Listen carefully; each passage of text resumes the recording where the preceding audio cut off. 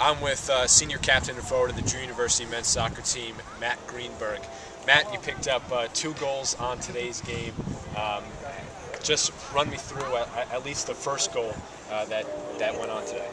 Well, Ian Elfers had the ball and he laid me a great pass into the box, and I looked up, I saw Adrian was marked and Puzio was marked, so I just slided right in to pass the goalie. Now, were you expecting for the second goal to go in? It looked like you were trying to cross it to Gragnano, but it somehow went in. Of course I meant to put it in the back of the goal. I was shooting the whole time. So, yeah, I mean, when you have all these great players on our team, Adrian, Matt, Jesse, Phil, it's pretty easy to play out there.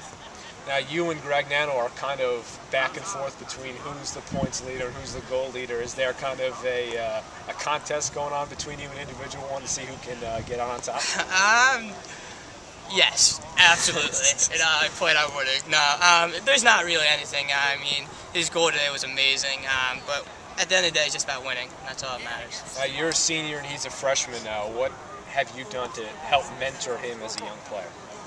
Well, actually, me and Jesse Puzio tried to take RJ, who's our back, and Matt under our wing a little bit, and just, show them ropes. But I mean, they're both amazing players, and they don't need our help.